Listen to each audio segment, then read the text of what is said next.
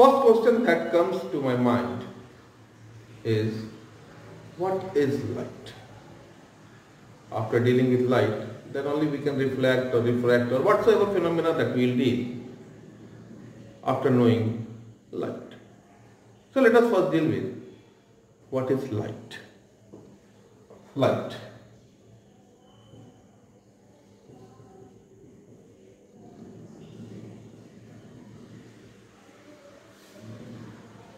As we know, light is a source of energy that gives the sense of visibility when falls on an object. Means, you can write the thing. Light is a source of energy which gives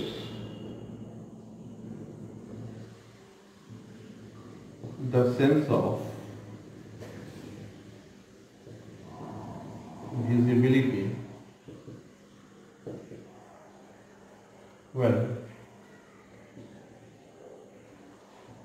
on an object. One thing is fine. One thing is source of energy, sense of visibility. Our eye reflects light and gets the sense of visibility. Whatsoever light we receive, our eye receives from the object, that object is visible. One thing is clear. Second thing, in a different way we can define light as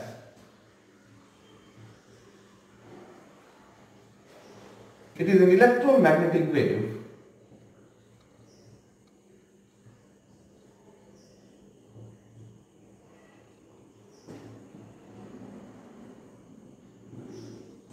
transverse wave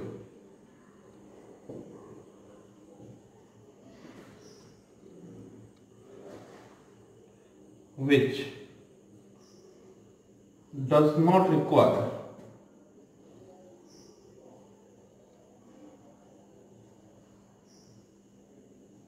any medium to travel or to propagate. It is right, propagate.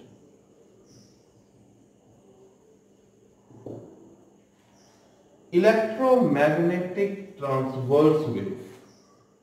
This is the basic fundamental. It does not require any medium. These two things are very, very basic in nature. That we will see later, that due to this only, it is a transverse wave. Electromagnetic wave will be dealt in class 12. So I am just taking the name, skipping the basic fundamental of electromagnetic wave. This thing. Now, have you all understood, I think? Or should I proceed? Yeah, thank you. What we can do, let us now deal with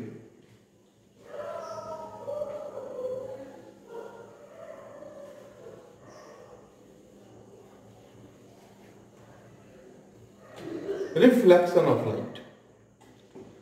The same way, each and every sort of definition is required. If we want of light, reflection of light, first thing that comes is what is reflection.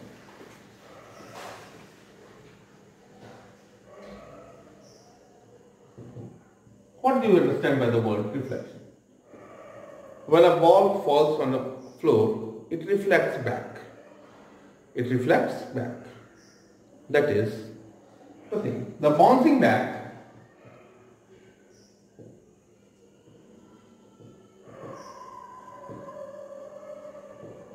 of any object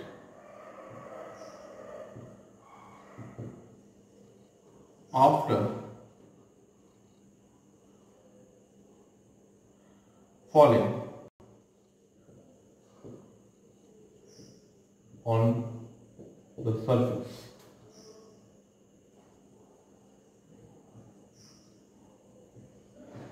is called reflection. If we go for the light, we will deal with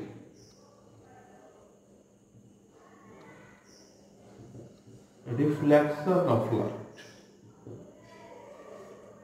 Reflection of light means when a ray of light falls on a polished surface,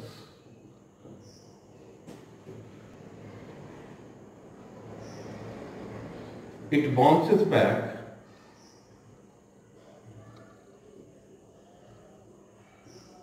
in the same medium. The phenomenon of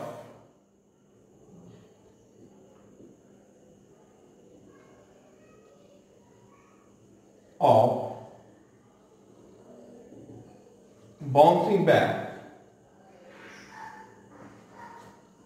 of the ray of light is called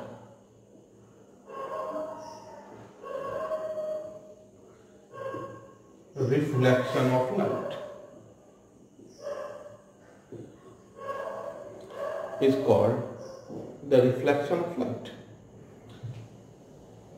The same way we can understand the thing. You see here, this is suppose a plane mirror. This is the silvered part of the mirror. This is normal to the mirror. When a ray of light is incident, it bounces back this way. It bounces back this way. Now, this is called the incident ray.